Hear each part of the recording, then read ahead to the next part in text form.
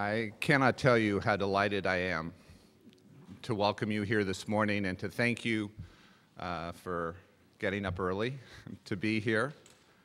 My friend Reed Kramer from New America Foundation, who did so much work to make this event happen, told me he doesn't do events before 9.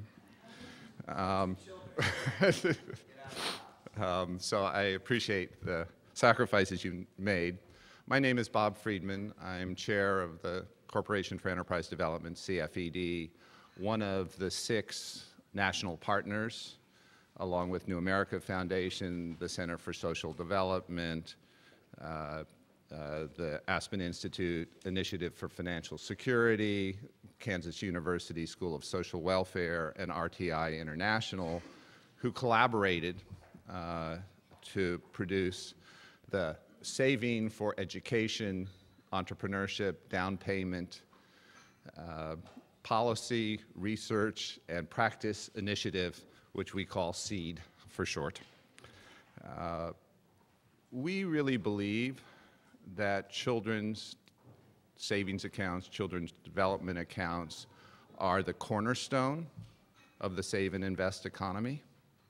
We believe that you have to start as early as birth to amass the savings necessary to navigate through life's challenges and opportunities.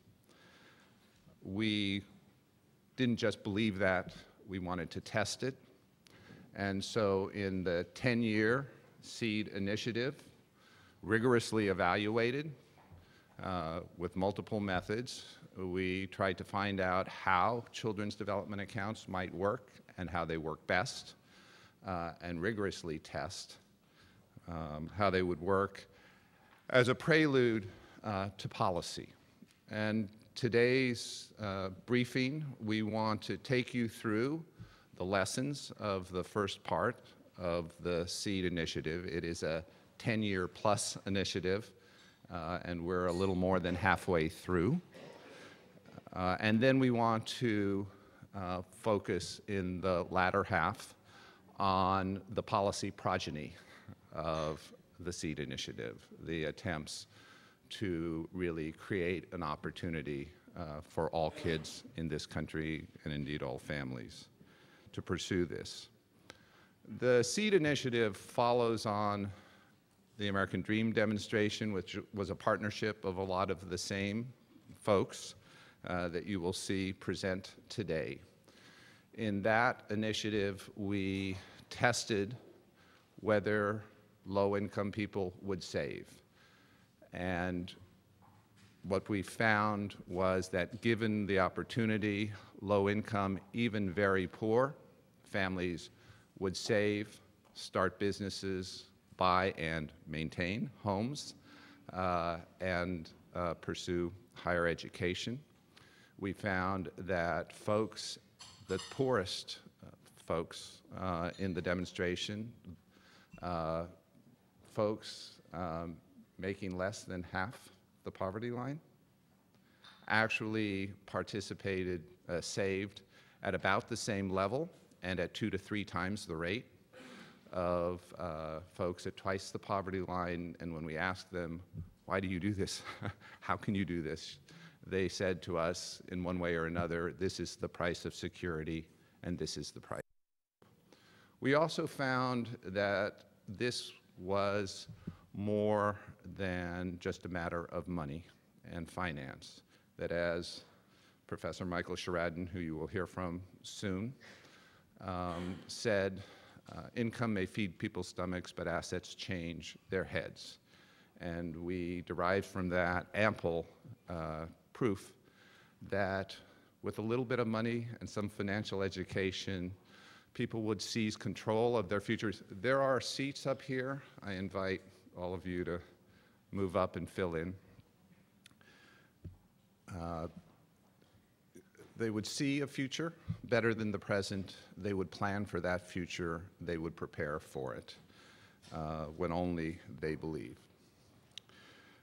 And after that, we began to think, well, if if assets and saving and financial education can make this big a difference for adults, what might it do if you started at as early as birth, but certainly with kids? And we began with that simple notion of what difference would it make if every child in this country and even the world, Professor Bhagwan Chowdhury is here moving this international, had a nest egg if they wanted to go to college, buy a home, start a business. And we determined to find out. That launched the CEED initiative, which was a multi-million-dollar, more than 10-year initiative. It was extremely complex.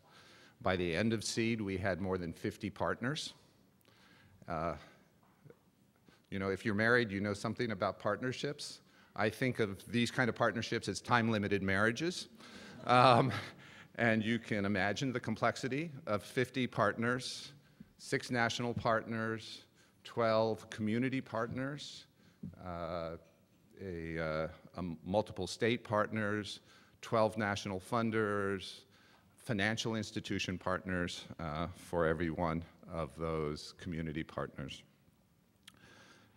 But I would have to say that the whole is way more, I think, than the sum of the parts. CEED continues, guided by the Center for Social Development and Michael Sherraden.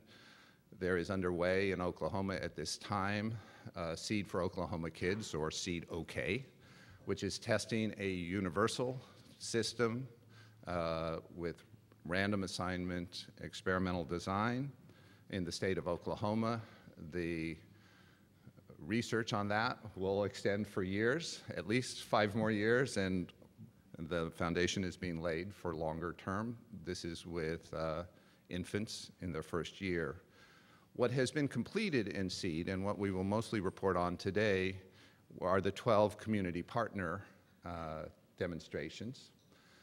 In 11 of those, very diverse community programs ranging from Cherokee Nation in rural Oklahoma to Harlem Children's Zone and People for People in Philadelphia, tested 75 accounts each, provided an average of $2,000 in financial incentives, a seed initial deposit, matching savings, and in some cases, benchmark deposits for example, completion of financial education.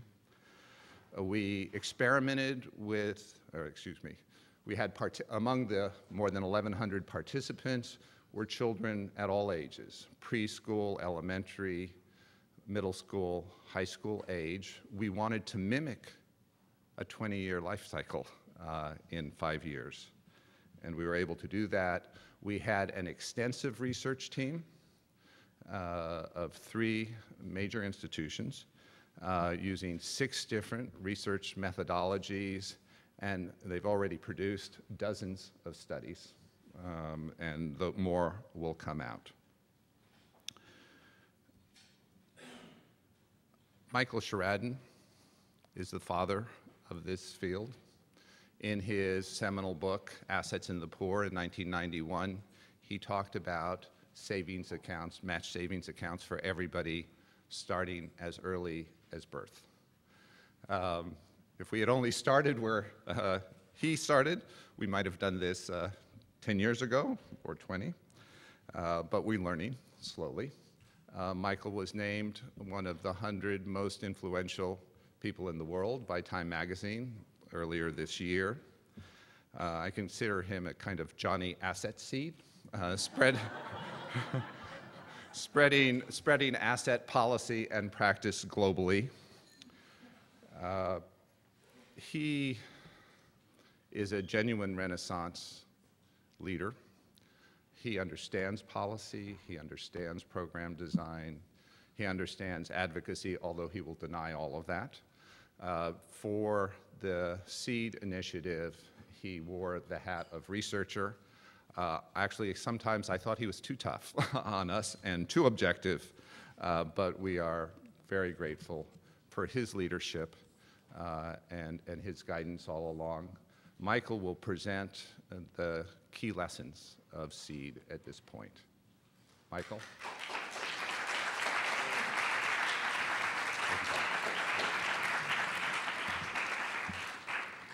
It's wonderful to be here. On the Johnny Appleseed comment, he actually one of my folk heroes. So it's not well known, but my son's middle name is Chapman, and it's after John Chapman, which is Johnny Appleseed. So it's Bob gives me lots of credit here, but it's really Bob who does this. Bob has an extraordinary ability to take an idea and imagine a demonstration like this. It's a huge thing. I mean, it's a huge entrepreneurial endeavor to even think that you can do a project as enormous as SEED and to pull all of the pieces together, the funding and the partners to make that happen. So Bob makes, and CFED, the whole organization makes these kinds of efforts real in the world. And then we have examples, and we have people, and we have data, and we're able to say something worthwhile. So all the credit belongs to Bob and CFED.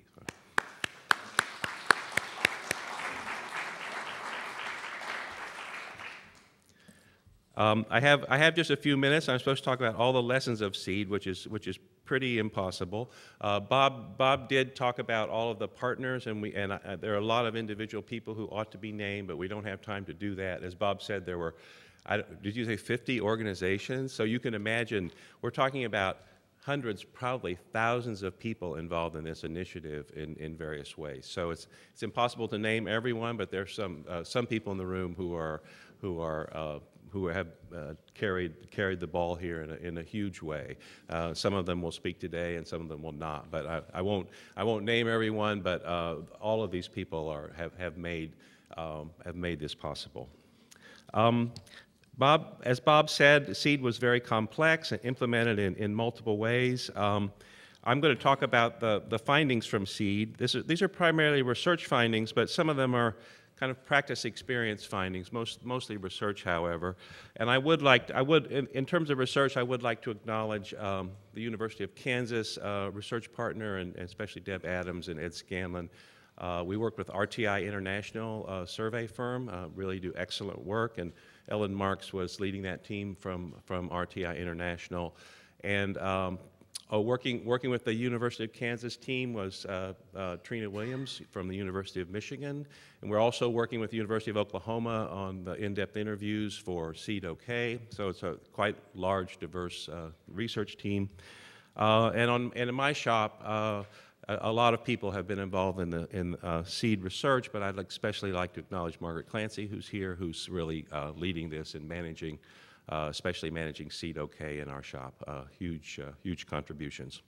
So again, those people and really a small army of graduate students have been trained in SEED. So it's actually another contribution of SEED is training all of these graduate students who are out doing pretty amazing work of their own, following up with this work. So what are the lessons? I'll talk about a few of them. You do have a copy of a report, Lessons from SEED, so you'll have time to read about that in more detail. Even the Lessons from SEED document that you have is a pretty tight distillation of a lot of work. So we do cite the research reports, and in the back is a bibliography. These are available online, almost all of them. And if you can find something, let us know. We'll be glad to follow up with you. So I'll talk about a few of the lessons from SEED, some of the things that we've learned.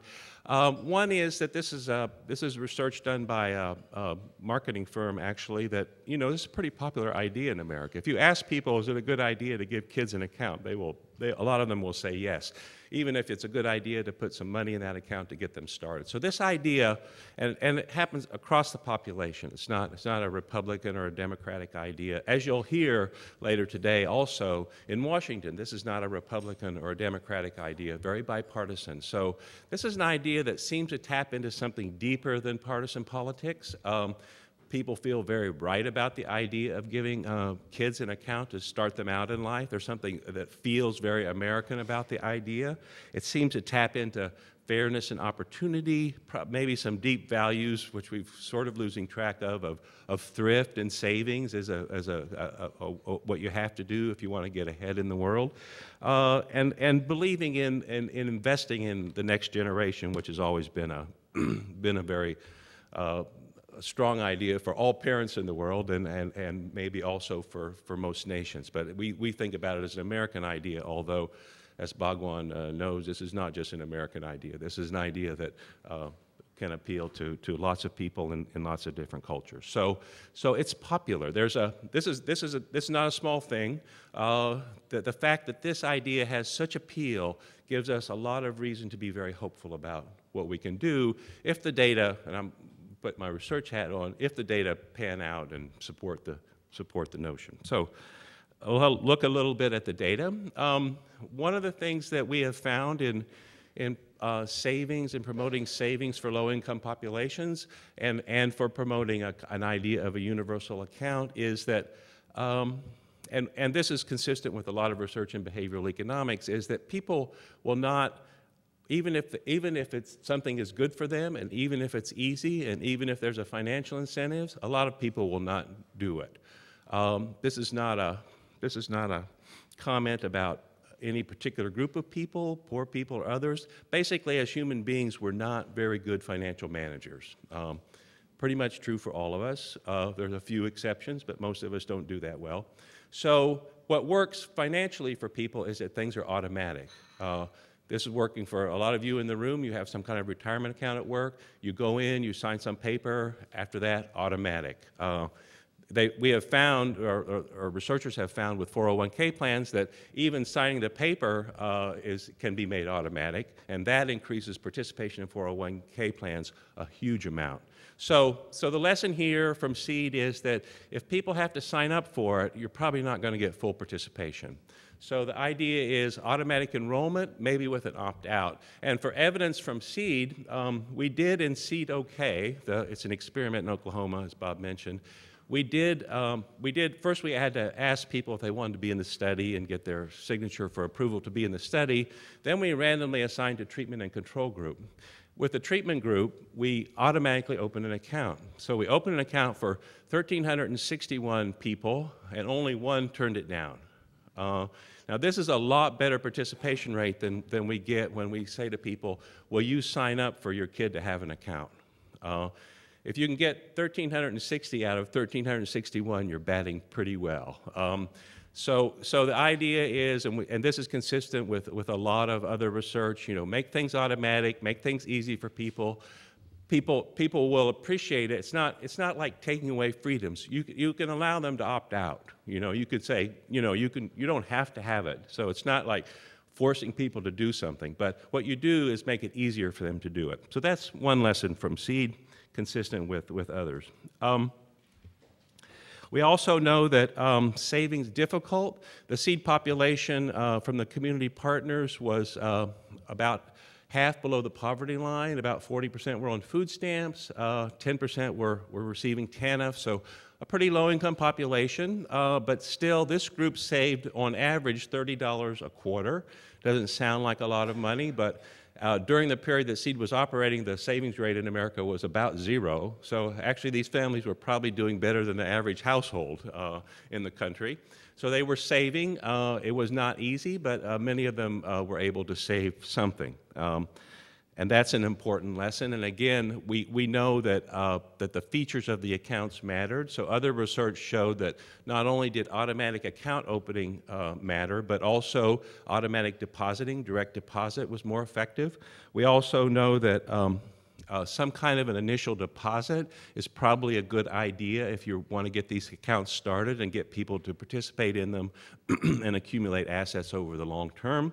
And we also found, and this finding very strong and also very consistent with research on individual development accounts, people seem to respond very well to an amount of money that can be matched. So if you say to people, we will match your savings up to $25 a month, but if you raise that to $50 a month, people will try to go for the 50.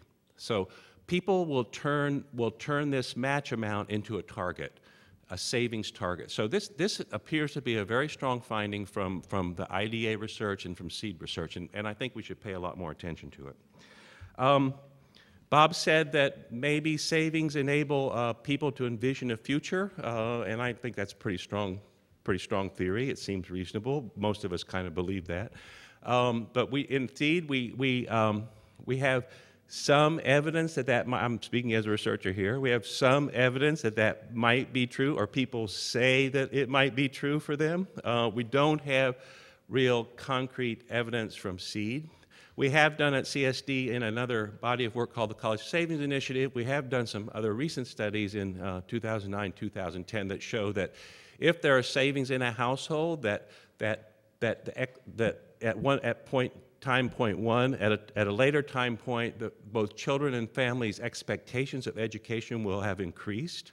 So we do have that evidence. We have evidence that if there are savings in a household in the name of a young person, that young people are hugely more likely to attend college. We have evidence that both financial assets in a household and non-financial assets are positively associated with college completion, even controlling for income. And in fact, I'm going to talk statistically here a little bit.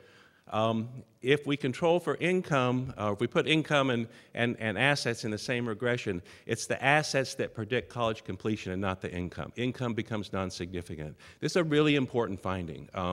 We typically think that high-income households, their kids will be more likely to succeed in education, but we find this repeatedly in different large-scale longitudinal data sets. It's not the income that's predicting, it's the asset holdings in the family. So assets will matter for college education completion more than income. Or I can say it statistically, income doesn't matter. So this is a really important finding, again, consistent with the results that we're finding in SEED. I think we have more work to do on this. We are running the experiment in SEED okay. We will know after about 18 more years if these kids are attending college. So some young scholar will be standing here giving the results to some group of people a couple decades from now. And I expect that these accounts will significantly affect college completion for this group of babies. We will see. I'm probably going to go over time. Bob, will you give me the sign if I start to run over? We don't know much about financial education. We think it matters. People say that it matters. But, to be honest, this is a field that requires a lot more work. We have some evidence in IDAs and in SEED that financial education is probably makes a difference, but we also know that financial education is really hard to deliver. It's expensive, so this is not an area where we have firm conclusions, and a lot more work needs to be done with that. There's a lot of discussion now broadly in the country about financial education. We prefer to think in terms of financial capability, a broader idea that includes having access to savings or financial services. But regardless, we really don't have good data sets or good data on financial education, and whether it's a benefit cost issue, whether the amounts of money that are required to invest in it really have a payoff. So we have more work to do there. We think at the Center for Social Development that savings plan structures have a lot of potential. A lot of the SEED projects that had large studies were working with 529 plans, college savings plans. We were also doing other research on college savings plans. 4 of the 5 state policy initiatives in SEED were working with college savings plans, and we think college savings plans as a structure have a lot of potential because they're already there. They have a centralized record-keeping system. They can reach out to a population. They can keep costs very low. For asset accumulation, costs for savings over the long term really matter, and 529 plans, many of them now have cost structures that are down around 0.5% a year. Some state 529 plans have options that are down to 0.1% a year, 10 basis points. So these are low-cost plans, which will really matter over time. We also know that people get confused by having too many choices. So again, a lot of behavioral economics research. So So we're pretty interested in plan structures. We think that the lessons from SEED support that. This is not a universal view in the field. Other people think that 529 plans are maybe too remote. There's not a bank in your neighborhood to go to. There are some state 529 plans that are not very good. Some are better than others. So this is an area where there's lots of room for discussion and debate. But at least at CSD, we remain quite interested in 529 plans. And as part of that, we know that many states are trying to change 529 so that they can become something that doesn't just serve the top half of the income distribution, but reaches out. So more than 10 states now have some kind of matching for low and moderate income households. Some states have automatic features. States are doing a bunch of things to try to make 529s more universal and inclusive. Another part of SEED that Bob didn't mention and is not research, but actually a very rich part of SEED was there's SEED Policy Council. I'm going to mention this because a bunch of us got around the table, actually worked very hard at this and sort of try to discover what dimensions of this issue really matter, what do we think about them, and again, lots of different viewpoints, and we really worked back and forth to try to work these out. And we were able to arrive at some principles, which I think are quite important. So I'm going to state them here. The SEED Policy Council arrived at the view that if there's going to be a child development account or child savings account, that it should be universal, that everyone should be included. It should be lifelong. And I think this is a really important point, that it's not an account that begins at birth and ends at age 18, but it's an account that might carry through life. This relates to a larger point about structures of saving and saving as a financial matter, and I think also as a social policy matter, and how we want to think about that. And some kind of universal lifelong account probably makes a lot of sense. The SEED Policy Council said that savings ought to also be progressive. That is, if there's going to be public benefits, that lower income people should get larger benefits. As I've often said, I would be happy with a public policy value that said that savings subsidies at least ought to be fair. And by fair, I mean every household, every baby gets the same kind of, the same amount of subsidy. Right now, as you know, asset subsidies go overwhelmingly to the top half of the population. Enormously regressive policy structure with several $100 billion a year passed out to people like me and other people with better jobs for their retirement accounts and their home equity, and really nothing going to the bottom. This is a really egregious set of public policies that ought to be changed. So we can talk about progressive, but if you don't want to sound too lefty, just talk about fair. If we're gonna pass out the money, just the same amount for everybody. No one can object to this principle. Okay. I'll close with just a few kind of larger thoughts. I do think, as I said in the beginning, I think this idea, this is about the meaning of SEED and the meaning of child development accounts or child savings accounts. I do think that this is a kind of returning to roots, a kind of returning to thrift and investment that has a lot of appeal right now, given that we've just gone through this phenomenal financial credit and financial and credit crisis. And although I guess the recession is over, we learned yesterday, we're going to be in this mess for quite a while to come. There will be a reevaluation of the role of savings in households. So that's happening. As part of that, more attention to repairing and restoring balance sheets of households over time. And this idea can fit into that broader picture very, very well. As I said, this idea of a SEED account or a child savings account also it fits into the idea of creating a better future for the next generation. I think also that it's, as I've thought really for a long time, that this can be a core feature of, I'm pretty sure that most countries now are in the process of hammering out a new set of social policies and a new social contract, one that fits a post-industrial society. And It's hard to know where that's going to go, but it's pretty clear that some kind of individual account or asset building account is going to be part of that. This is really an almost hidden revolution happening in social policy, with all these accounts being created for all kinds of things.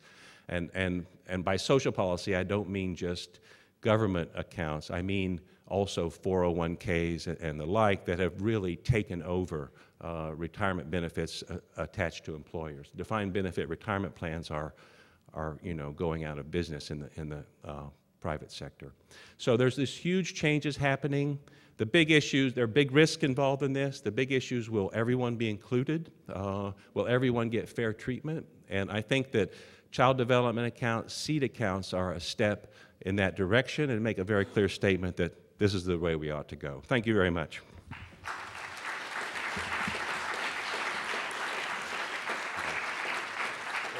One second. We're going to have questions and answers at the end, but if there's one burning question for Michael? Okay, thank you very much. There's an enormous amount that Michael covered. It is summarized in here, and I really commend this to your reading afterwards. So Michael, as he does, gave you the global view. I think it's really necessary to look at seed from a very particular view. Excuse me. And I'm honored to introduce to you Joshua Flores, one of the 1,171 participants in seed. Joshua, where are you? Ah, here you are. Now, I won't tell you that every participant in seed was as stellar as this young man. But I will also tell you he's not atypical either of all of them, and I can't think of a better spokesperson. Joshua.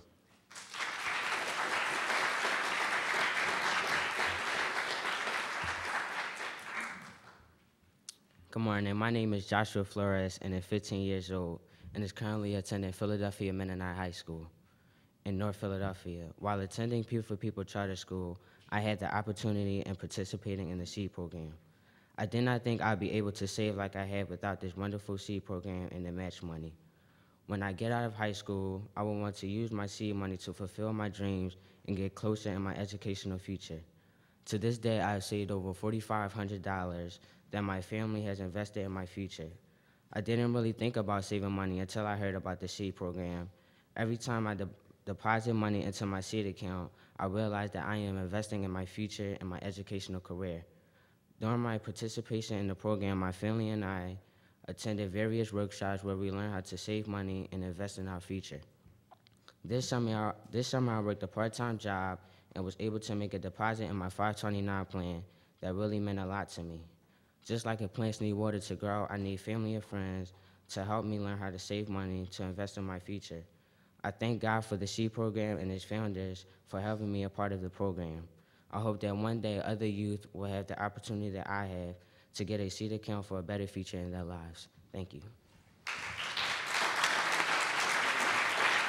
Stay up here a second.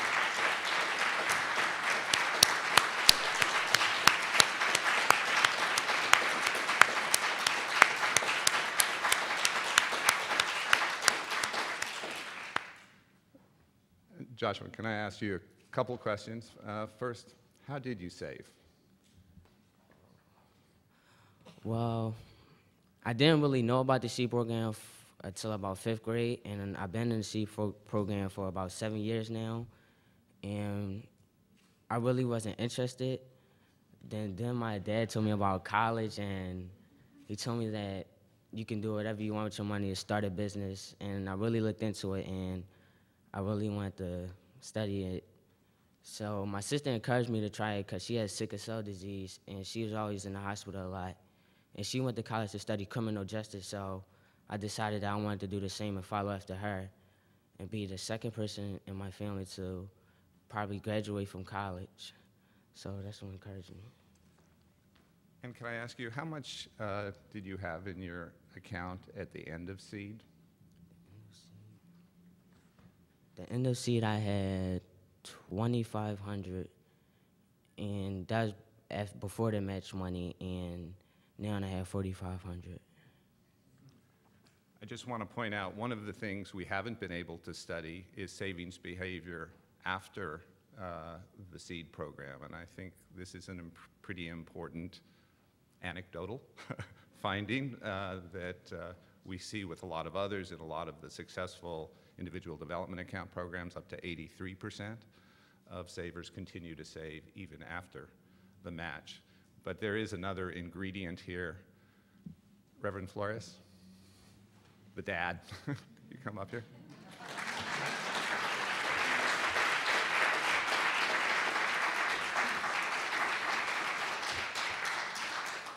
Reverend Flores wears two hats as a dad, the primary one, but he also was working at People for People at the time and worked rolling over the accounts that started in a credit union over to 529 plans.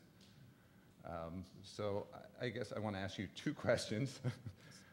How was that process of rolling over accounts, and could you have used one basic account structure?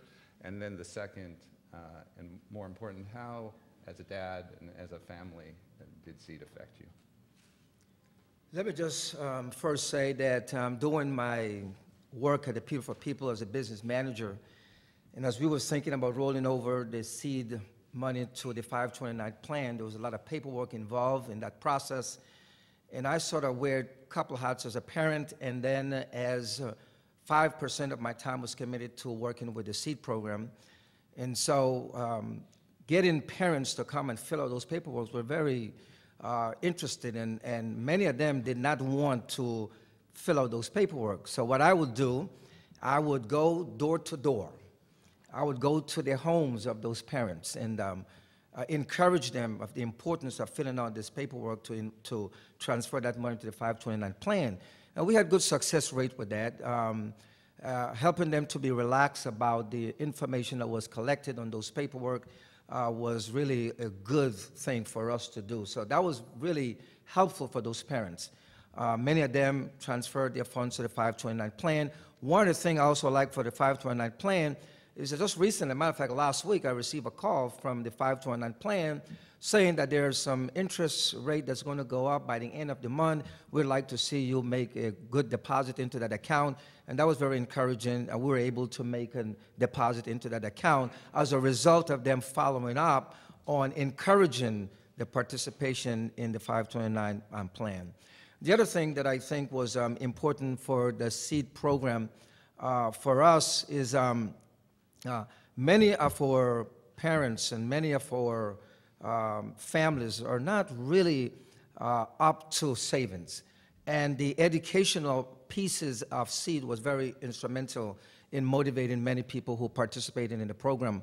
We have PNC Bank, we have very bankers that came in to just help parents to be relaxed and understand the importance of saving in the SEED program. There's a lot of lessons learned from the SEED program for me. Is that, before SEED came, I was not really thinking about this whole idea of my son getting money to be saved to go to school. But SEED really encourages that and motivated me to say, this is so key, this is so important, that even beyond the SEED program, we have made sacrifice to make deposit into the 529 plan so that this young man can have an opportunity to go to college and to do what he desired to do. Thank you so much.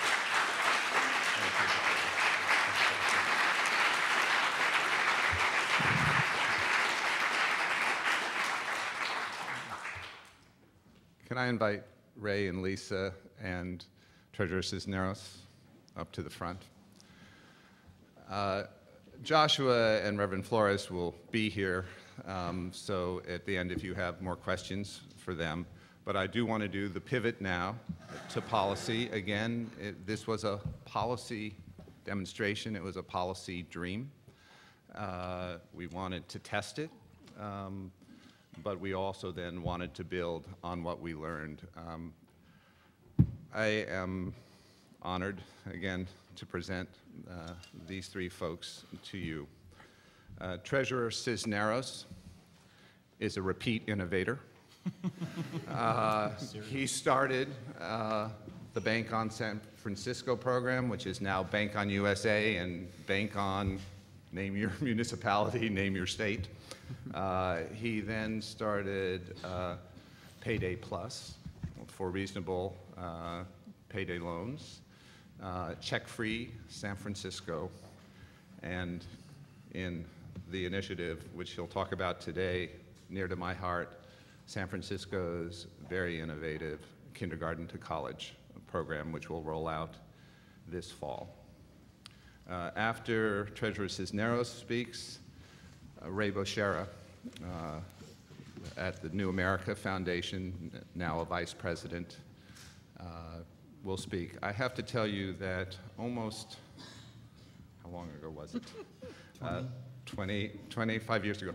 We had a briefing like this at the end of our self-employment investment demonstration of the first seed to test whether self-employment might be a route out of poverty for folks on welfare.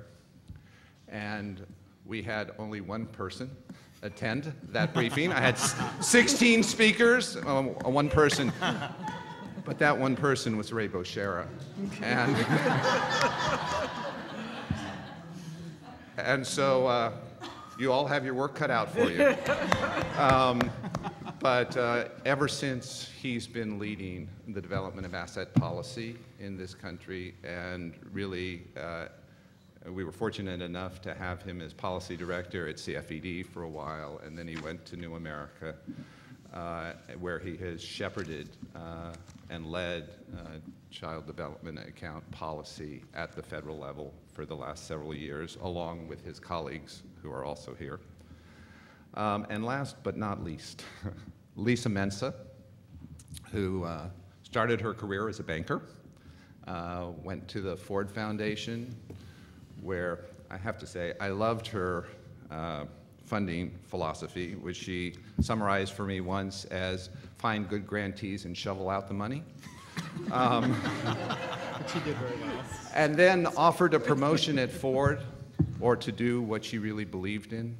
She went to the Aspen Institute, started the Initiative for Financial Security to champion asset building policy, including but not limited in any way to child accounts.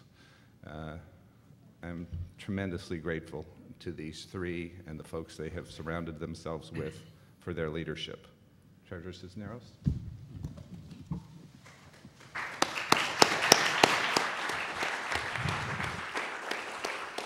Thank you, Bob. Good morning, everyone. I'm very, very happy to be here and to be able to talk to you about this exciting new program we're going to be launching in San Francisco. Let me tell you a little bit about the landscape in San Francisco. 1 out of every 3 San Francisco children will be born into families with no savings or assets of any kind, none. And when we look at African American and Latino neighborhoods, that incidence goes up to 1 out of every 2. In San Francisco, almost 100% of the parents surveyed said they plan to save for their child's college education, but only 50% are actually doing it. So we wanted to do something about that. You've heard that we're not shy about trying to tackle these issues in San Francisco. So I'm proud to be able to tell you today that this fall, San Francisco will launch the first publicly funded universal matched children's savings account program in the country. We are very, very excited about that.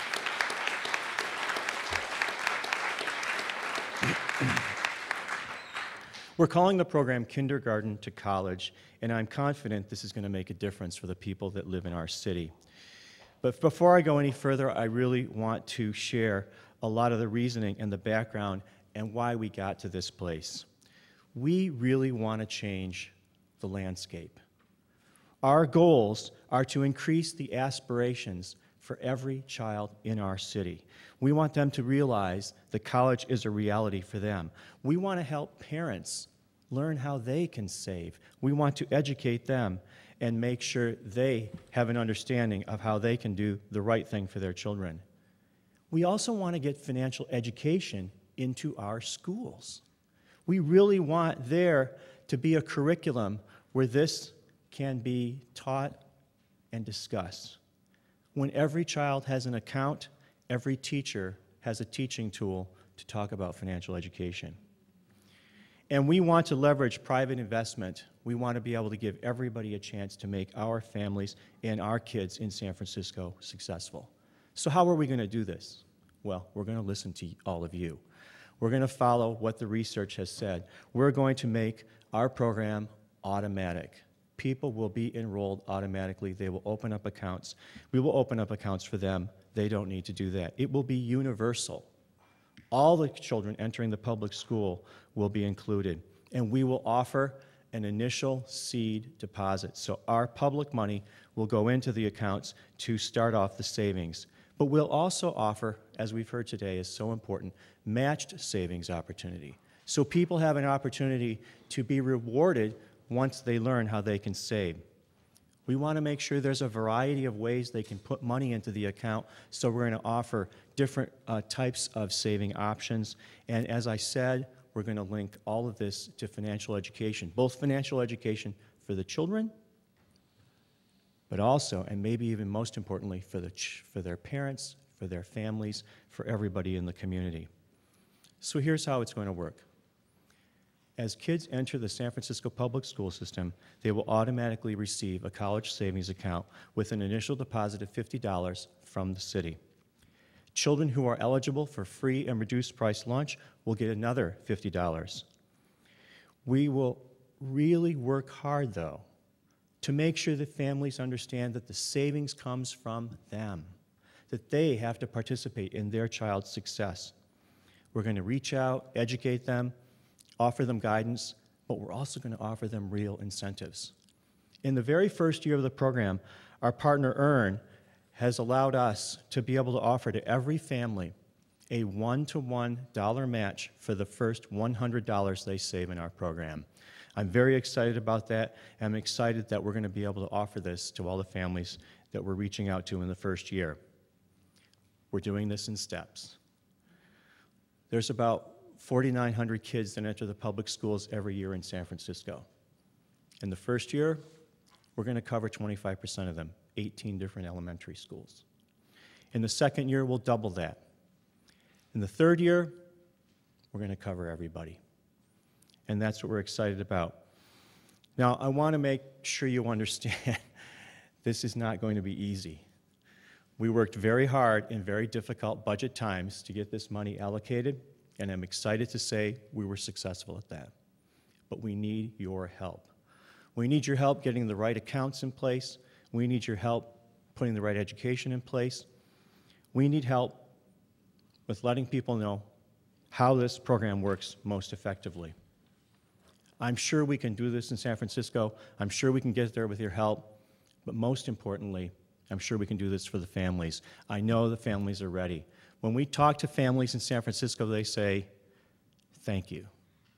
This is the most exciting thing they've heard about in a long, long time. And they want to know, how can I get this for the rest of my children? Thank you so much for your time today.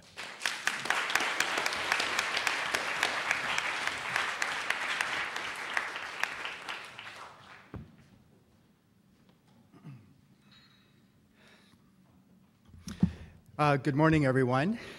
We're all inspired, Treasurer Cisneros. Thank you so much. You know, when I started this work 20 years ago, little did I know that Michael's idea, Bob's organization, and Lisa's funding would change my professional life. But it has, and it's great to be here at the end of another demonstration. Bob, we're all eager to see what you're going to organize next to keep us all together in changing policy. It's been a great journey, and I feel honored to be a part of it. I think CEED has a lot to be proud of, and really anybody working on child savings accounts really has a lot to be proud of. When we started this demonstration, what was it, 2002, 2003, you know, there were no proposals in Congress. There were no proposals in cities. The UK Child Trust Fund had not been launched. There was no CDOK. There was no policy in Maine. But since then, we've had 5 proposals in Congress. We've had great proposals, some of them starting at birth in states, the city of Caguas, Puerto Rico, and now San Francisco leading the way with these policies that start as early as birth. And I think we can even take credit for the launching of the Child Trust Fund, but certainly not for its demise. So this field really was an important part of that progress as well. So I think we really have a lot to be proud of in SEED in particular for inspiring and informing and advancing these policies. So I think if the purpose was to leverage policy, I think SEED did a fabulous job. And it's thanks to Joshua and the partners and the funders and everybody who made that possible. I just want to talk about three things very briefly. Why CDA policy, who supports it, and how do we do it? So why? Michael summarized a lot of the research really well, but just to have an even cruder summary, we've learned from researchers that kids with assets do better than those that don't, and in general, the earlier in life you have assets, the better you're going to do. Also, some other researchers, including Dalton Conley at NYU, folks at the Heritage Foundation, some folks at the Boston Fed, Pew's Economic Mobility Project, have all basically found that it's net worth and financial capital that drives opportunity for the next generation. If we really want to break this cycle where lack of opportunity in one generation persists through the generations, we have to break that cycle by endowing every generation with a dose of assets. And now we have research to show that it's really net worth and capital that drives opportunity for the next generation. And then the third reason why CDA policy, as Michael alluded to, I think we're reevaluating the role of savings in the economy. We are deleveraging, which we need to do. The economy's growth has been fueled by debt. It needs to be fueled by savings and a different economic model, which includes savings and investment. So I think we're going to do our small part to usher in the save and invest economy. All right, second, who supports it? It was great to hear Joshua talk about that charter school in Philadelphia. We were there back in 2004, 2005. I can't remember when it was. But, it was a great moment for us because at that event, we had an event at the charter school. Senators Rick Santorum, and Senator John Corzine at the time, arch enemies, stood together on that stage and said, we support the Aspire Act. We support a savings account at birth for every child in America. It was a great moment. This was back when people were talking about the nuclear option, and these guys got up together and said, we're going to do this. And later they were joined by Senator DeMint and Senator Schumer. Can you believe that? In support of this policy. And it's not just them. It was Bob Kerrey, it's Patrick Kennedy, it's Michael Gerson, the presidential speechwriter for President Bush, David Brooks, Newt Gingrich, Jeff Sessions. As Michael said, I have never seen a savings policy in the multi-billion-dollar level that has brought Democrats and Republicans together as much as this idea. And so I think even though we haven't passed a policy yet, we've got a great foundation. And of course, as I mentioned, there's policies in states. We've got countries, Korea, Canada, Singapore, and even Israel is now getting ready to do a savings account at birth for every child. And then finally, of course, 69% of all households and 78% of parents support this policy, as we know from the research of Peter Hart and Associates. Third point, final point, how would we do it? I think, when you move from policy to politics, you have to ask the question, well, what problem are you trying to solve? And I think we believe, because this is kind of a new paradigm breakthrough policy, that this idea will do something about inequality, about asset poverty, about opportunity, about savings, financial literacy, home ownership, college attendance, and it's true that I think it will do all those things. However, politically, I think we've realized that our best argument, at least in this Congress at this time, is that this policy will make enormous progress in building savings, retirement security, and financial literacy. Not to discount the other purposes, but at least in the U.S. Congress, these have turned out to be very compelling reasons. And so I think if that's the stage that we're going to work with, we have a lot to offer. I really think that these accounts can make progress on all three of those fronts. And we have an opportunity. We have expiring tax cuts. We're going to fine-tune or reform Social Security. We could be rethinking the estate tax. We're going to be expanding the saver's credit. These are all opportunities to include a savings account at birth in those policies. If the idea is to build retirement security, then it's an even better idea to start it earlier in life. And so my view is that, and we shouldn't worry too much about whether it's a lifetime savings account or a kid's account. I'm happy to start IRAs at birth. That's fine with me. The point is to start, and to start early and to start right. So I would love to see an IRA at birth, or whatever we call it, as part of Social Security reform, saver's credit reform, or even estate tax reform. Why not make every baby a trust fund baby is how the idea goes. And even 529s are a promising platform and may end up being, the means through which we get to scale at some point. So start small, that's fine. The research says even an account or even modest savings and even modest amounts of assets can have a huge asset effect over the life course. So what matters is that we start. We can even start small, and that we start right, but we must start. Thank you.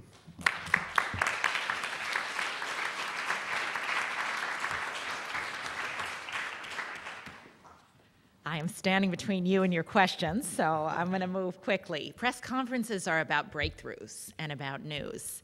And I hope you're getting the point that our breakthrough is that we have the big policy idea here. And it's in this very small package. And it's with our children. It's with the Joshuas of the world. And the breakthrough here is that we can transform financial security in this country. And we've got to start it with every child, and it starts with something very small. So if you don't walk out of this meeting with anything else, know that the 1,700 kids and their families that were affected by the SEED demonstration started with this small nest egg, the $500 launching pad, and they transformed it into what you see in Joshua's life, 4,500. And where's Joshua going when he's 50, for those of us who are near that age? This is transformative politics, and what Michael and Bob and all of us, this is a family affair in many ways. What we've been involved in for 20 years is really pushing this breakthrough to say we must do it differently in this country. So thank you, San Francisco, for showing that this is more than the Ford Foundation and its many partners, that this is really about how we as a country spend our money and how we launch the next generation. You are the first to break through, and it was buried in there, but this is the worst time for city budgets and state budgets. Every other place has been blocked, and San Francisco reached down, found those kids, and there are many poor children in your very wealthy and beautiful city that we all think of. You reached out and found those kids, and I love the way you've started and put us on the right path, and it is a huge breakthrough undergirded by this research. I have two things I want to say today. I want to say a little something about the UK. You've heard us refer to it, about breakthroughs. And then I want to end on add the kids.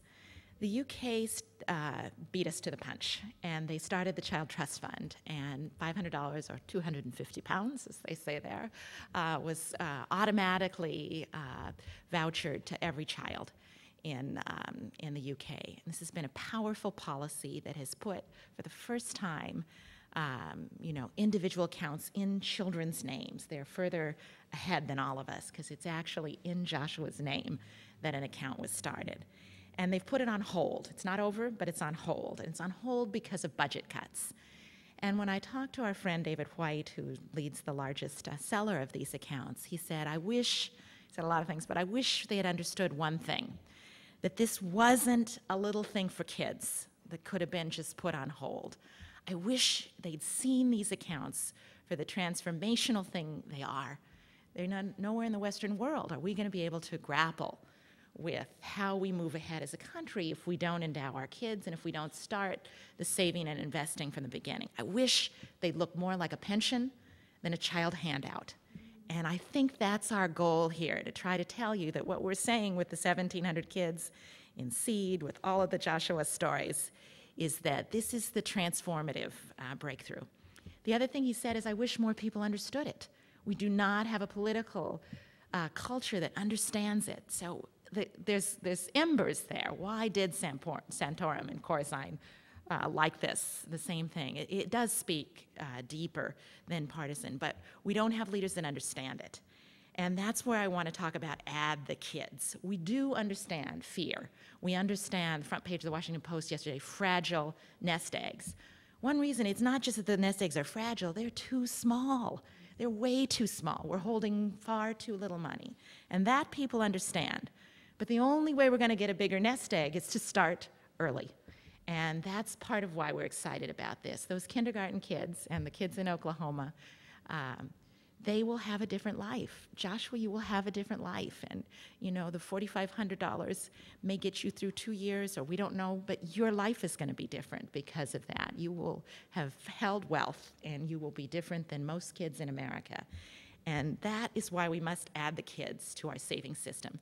We have a savings system that many people up the hill are discussing today, and there's a retirement debate, a tax debate. It's filled with billions of dollars of subsidy. Adding the children to it would take $2 billion to give everyone $500. It is not a stretch, and we have to stop thinking of it as crumbs from the table. This is what we do. We decide what to do with our tax policy. So we are at a new moment. The last century gave us Social Security. This century needs to give us additions to that very important base, and child accounts are part of that. We don't see it that way yet. You're part of us now, this group in this room who understand what 1,700 lives were changed. It is a small down payment on a very big change, and it's why we're all excited about it. Please ask us your questions. We need more people who understand this policy and more people who can help sell it. So thank you.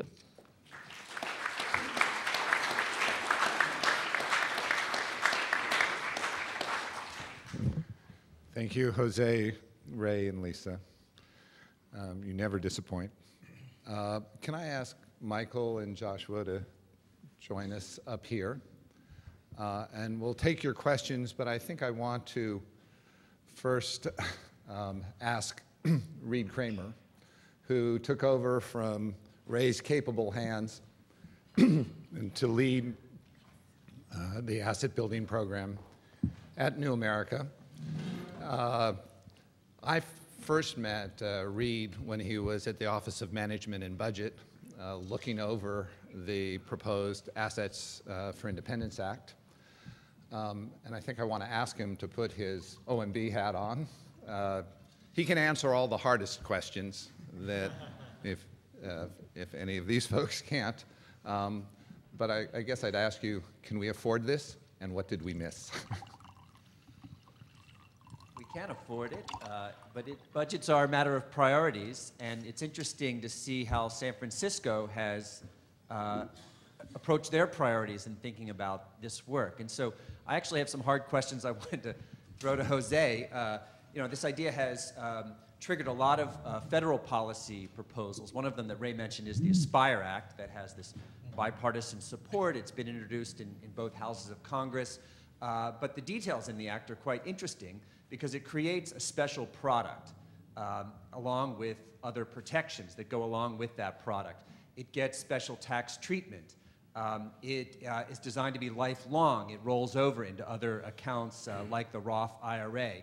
It's a special product. Now, at the local level, you didn't really have, couldn't leverage some of that because it was created by federal policy, but I know you're interested in issues of encouraging deposits and automatic enrollment and some of those consumer protections. And I just wanted to kind of have you address how you really approach some of those topics when you couldn't really create a new product the same way that some of these other proposals can.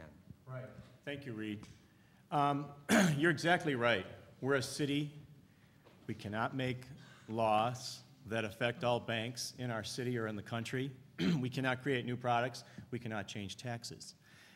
Tax laws from the federal government. So we had to live within those confines, and it's really a work in progress.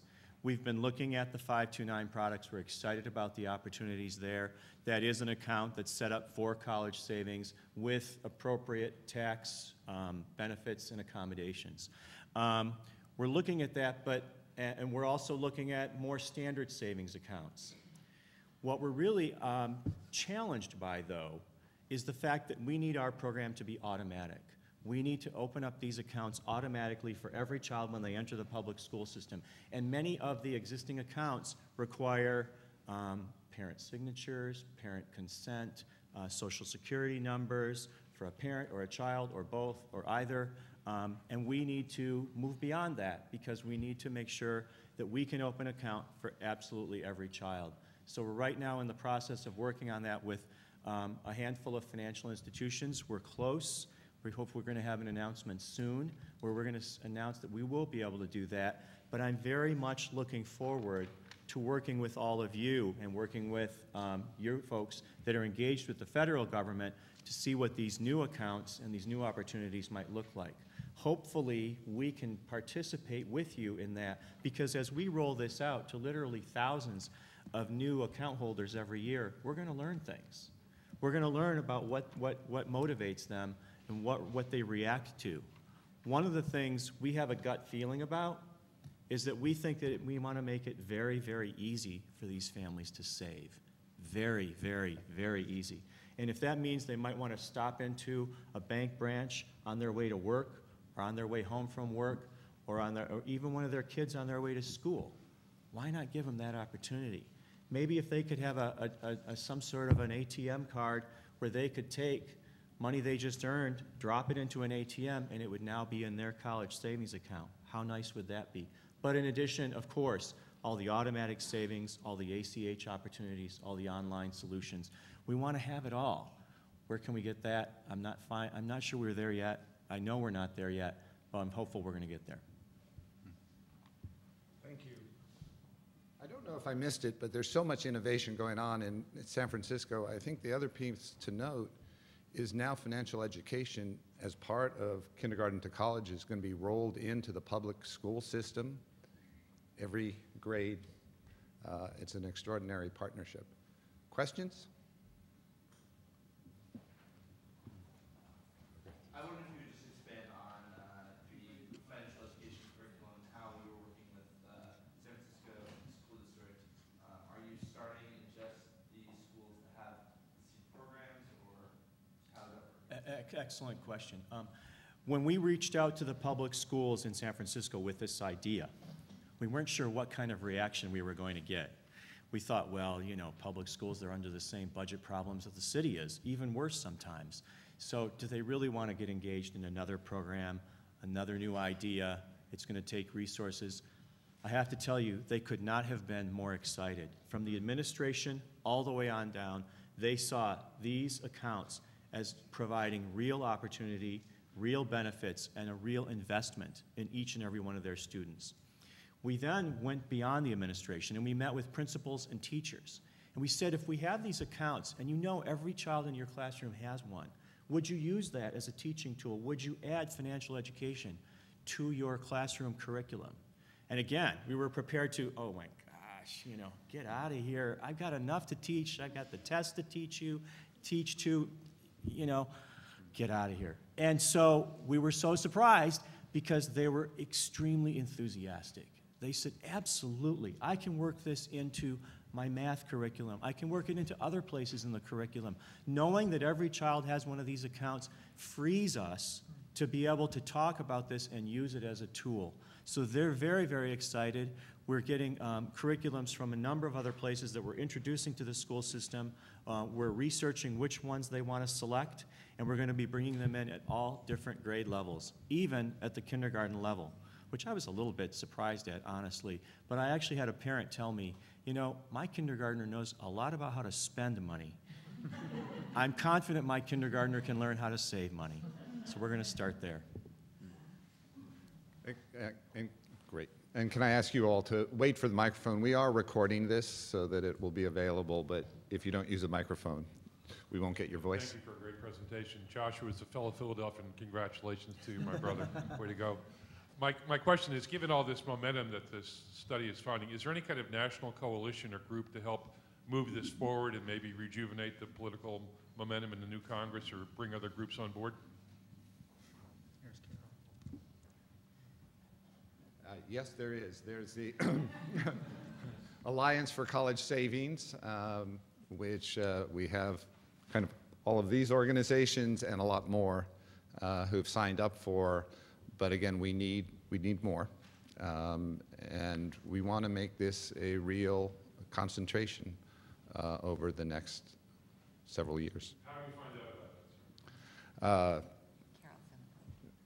We can. Where is Carol? Oh, there, right behind you. Great Carol, question, Don. please. Thank you. It's the Child This is- Savings Account Coalition. Child Savings Account Coalition. We've got 65 groups as coalition members. Any financial institutions, nonprofits, corporations. Some of the groups are local, some are state, about half are national, and you can sign up at cfed.org. Carol Wayman is our policy director. In the back. And could you identify yourself as well? Yeah, I'm David Stace. Question about the revolution that's occurring with regard to financial services. We have evolving devices such as reloadable debit cards, and I'm curious with respect to this question of automatic deposits, if anybody has moved in the direction of creating through reloadable debit cards an automatic diversion to savings accounts.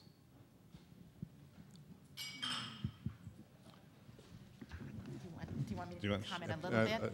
This is our resident expert on financial institutions.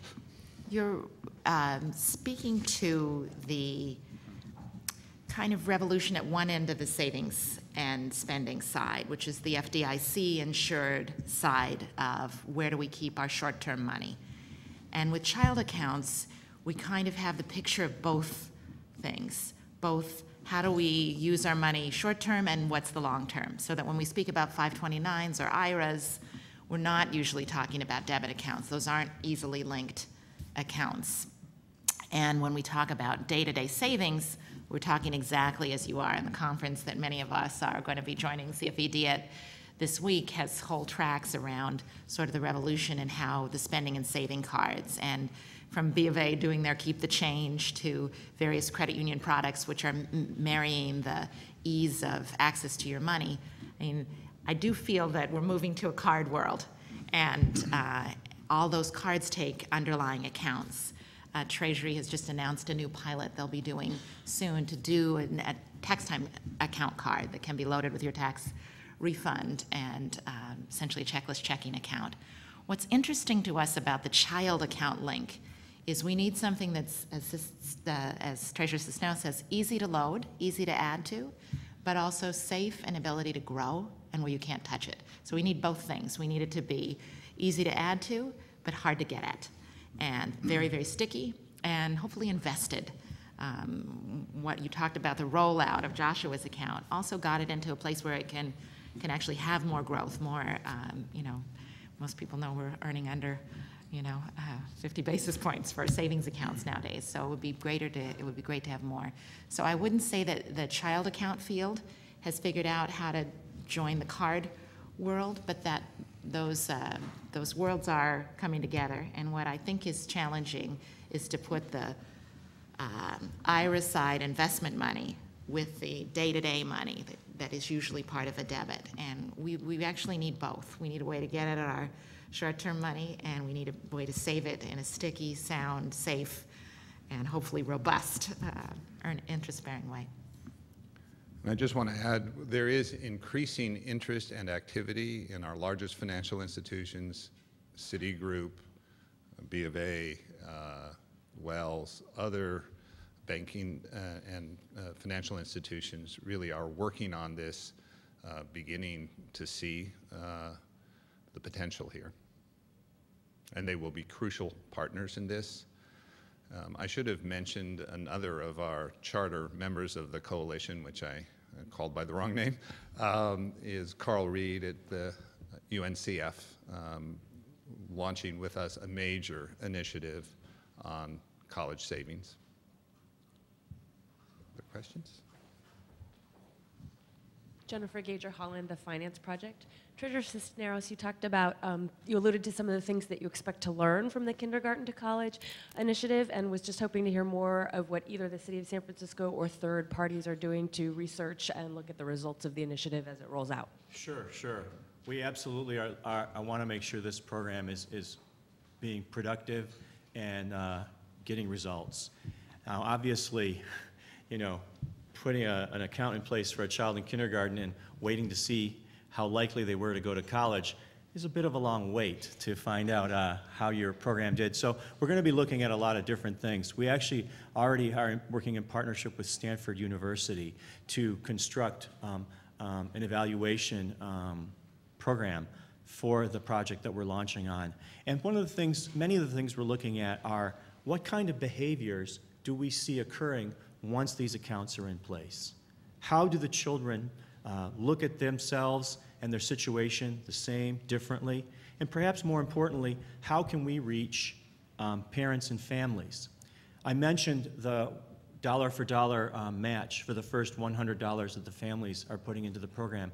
But we also have already received funding to provide some other incentives to change behavior. For example, we have some money that we're going to be offering for good attendance. Attendance is an issue at all grade levels, and we wanted to make sure that there was an opportunity for kids and their families to be able to, again, earn actual additional savings by having good attendance. We also wanted to look at maybe opportunities for family members, for parents, to be able to go, participate, and take financial education classes and receive an incentive payment into their child's college savings accounts upon completion of that training. So by putting all these different opportunities out there, what we're really going to be looking at is how does that affect behavior, how does that change the situation for the children and for their families. I think we'll take one more question, right up here, up in front. Morning, Emilio Adolfo Rivero. First of all, compliments to the panel. You have raised a very, very important question and appeals to the intelligence on young people. We also know that in the last 2 or 3 years, millions of Americans have lost the savings of their lives, their homes, so we have gone through that experience. And I would, in a brief words, I would like to give an insurance against that.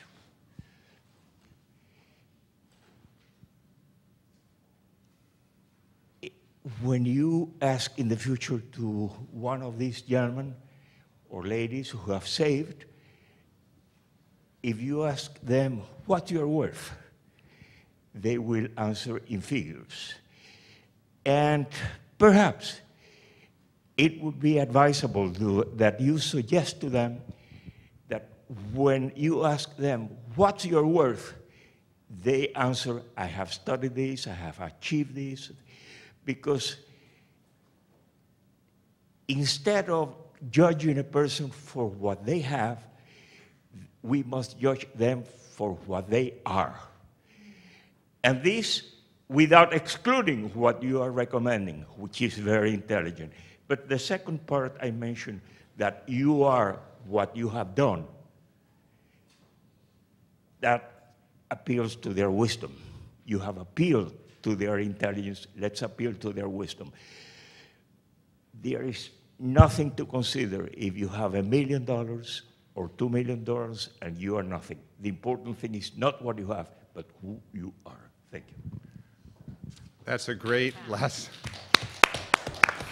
Thank you so much. I think that's a great last word for us. And I think we do agree that the function of child savings accounts is to unlock the potential and the future that we believe is in all of our kids and all of our fellow citizens.